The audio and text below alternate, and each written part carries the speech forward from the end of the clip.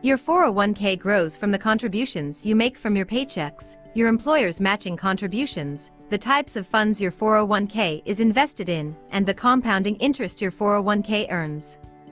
Each factor affects how much a 401k grows differently. Perhaps the most impactful of all of the factors in growing your 401k is compounding interest. Compound interest is the interest on a loan or deposit calculated based on both the initial principal and the accumulated interest from previous periods. The one thing you can control is how much and how often you contribute to your 401k. It's highly advised to start contributing towards your retirement as young as possible, so give yourself a pat on the back for doing your research now.